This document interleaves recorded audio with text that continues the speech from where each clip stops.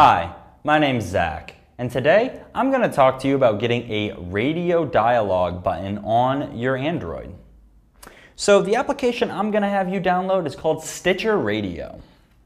Let's go into that right now. Unlock, go to the Google Play Store, and I'm going to search for Stitcher. Stitcher Radio. Now I'm going to install it and accept. And it's downloading now. And now it's installing.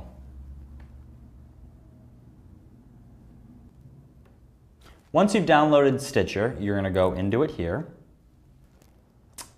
It'll ask you to create a username, which is actually a very quick form. All it is your email and a password. And then when I get to the Stitcher home, I can go to Live Radio, and I can hit See Nearby Stations. We have 90.1, 94.3, 94.9, 97.9, 102.9. I'm just going to go to 97.9. It buffers for a second. And then it plays me some live radio. But man, I don't like that song. So I'm going to stop it. Just as easy as that.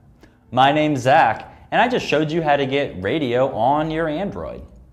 Thanks for watching.